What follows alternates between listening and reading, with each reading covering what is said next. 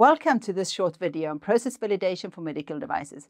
I'm Helena Hjelmefjord, and I have worked with medical device product development, quality management and risk management for over 20 years now, and I think it's both interesting and important to work with medical devices. In this video, I would like to bring you up to speed on process validation. I will show you what process validation is and the general requirements on process validation. The goals of this short video are that you should get a basic understanding of what process validation is, when you should perform process validation, and why you should care about it. And based on that, you should be able to figure out if the full online course on process validation that we offer on medicaldevicehq.com could help you in your job or your career. The full course is similar to this one, but much more comprehensive and with more in-depth information and quizzes at the end of each topic to test your knowledge and understanding. When you take the full course, you will also receive a course certificate at the end, which many auditors will be looking for. If you're completely new to process validation, let me start by telling you what it's all about. Now, let's say that you have a process in your production where the output cannot or is not fully verified, meaning that you cannot measure or determine that the product that is produced is actually according to specification. This would in turn mean that any deficiencies would only become apparent after the product is in use. If that's the case, the process must be validated. Now, what does it mean when I say you cannot verify the output? Now, luckily, there is a simple way of explaining it. I think it's easiest to consider a match. Let's say that you're in the match manufacturing business. At the end of the production line, you want to confirm that the match you've made is actually a good match. Now, how would you do that? Now, one way would be to light up the match and see that it works as intended. However, this means that you no longer have a working match. Now, this is a stereotype example of a product where you cannot fully verify the output of your production process, because if you did, it means that you have destructed your product. In theory, one could measure the match and do a chemical analysis on what's in it, but you won't know if it's really lighting up without trying it. That's why you are required to perform process validation. The same applies if you can verify the process, but have chosen not to. Now, before we go through the steps of process validation, let me expand on this a bit. So far, I have only talked about process validation for processes in production, and you might be thinking that you don't need to worry because you don't work in production.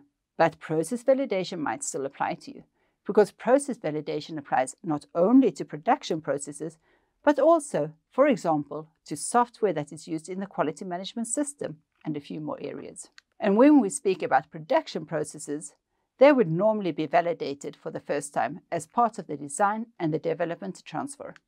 First, let's have a look at standards and guidelines available for process validation. There are detailed requirements in ISO 13485, 2016, Medical Devices Quality Management Systems. ISO 13485 contains requirements relating to which processes that must be validated and how it should be done on a high level. ISO 13485 is a harmonized standard in EU and is part of the QMSR from the US. And this is a standard that is very likely applicable to you. The ISO TR 8002-2 2017 Medical Device Software Part 2 Validation of Software for Medical Device Quality Management Systems.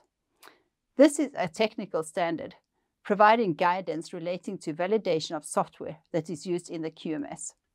It is very useful, for example, when validating an eQMS.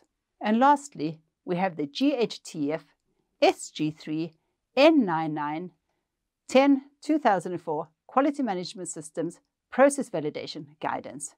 Now, that is a very long name, and I will refer to this document as the GHTF guideline moving forward.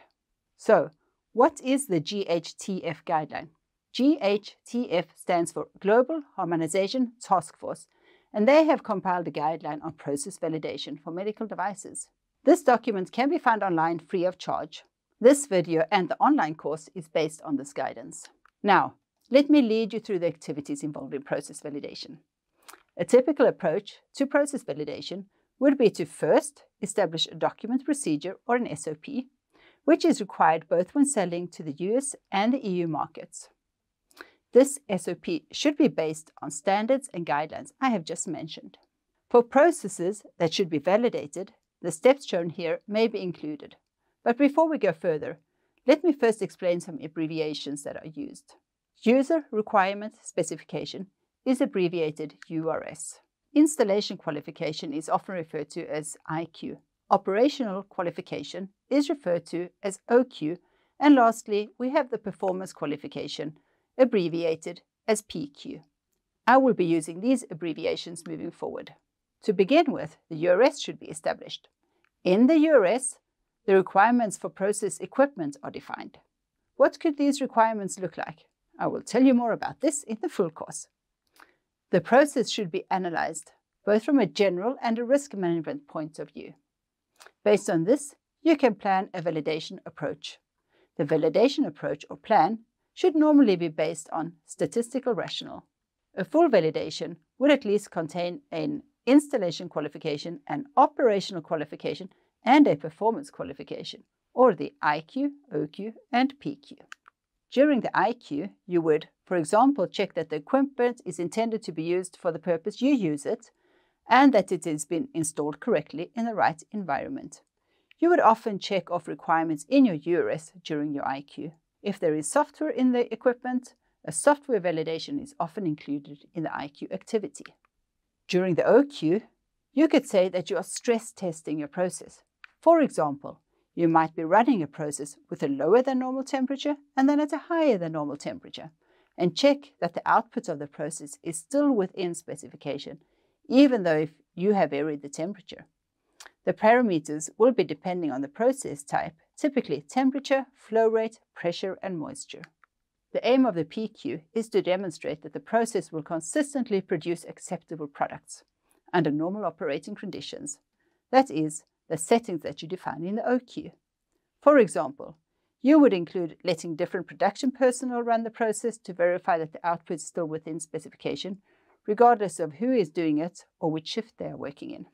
And even if there's no formal requirement on running 3 PQ batches, you should. You might let the Monday morning shift run 1 batch, the Wednesday evening shift run the 2nd batch, and then the Friday night shift run the 3rd batch. The output of the process are then analyzed to verify that they are still within specification. At this time in the validation, after having gone through the IQ, the OQ, and the PQ, we've checked that the production equipment is installed properly and used for the right purposes. We have challenged the processes by changing the parameters up and down and let different people run the process to check that every time the products or parts that come out at the end of the process meet the predefined specifications. If we've done this with a solid statistical rationale behind it, we should be able to trust the process for some time without verifying the output. And if you ever need to prove that to someone, remember, you need to maintain the records from the validation. But we can't trust the initial validation forever.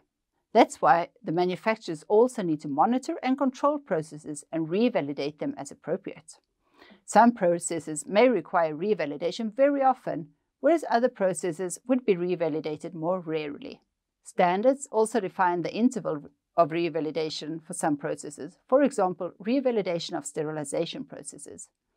And keep in mind that the revalidation may be necessary when changes are made to a process. Now, I have spoken a lot about how to perform process validation, and as mentioned before, ISO 13485 contains a requirement that there is a document procedure for process validation in place, which is well aligned with what I have just described. Before, I said that process validation is not only required when a production process cannot be fully verified or is not fully verified, but there are more situations when process validation is required. I will start by talking about one category of processes that must be validated, and these processes include software. The first requirement is relating to software used in a quality management system. This could be, for example, if you have an EQMS solution, a software-based complaint handling system, or a software for risk management. Secondly, you also have to validate computer software used in production and service provisions.